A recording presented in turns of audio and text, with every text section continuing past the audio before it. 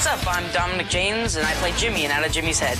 Action. Jimmy just happens to have the brain of America's greatest cartoonist. Seeing cartoon characters for Jimmy kind of helps him, but usually messes him up. He just gave you all the grunt work. Then I think kids that watch the show will definitely see parts of themselves, but they'll learn from his mistakes. I got the brain. For more from the cast, go to OutofJimmy'sHead.com. Out of Jimmy's Head. Cartoon Network's first live-action series premieres September 14th at 7.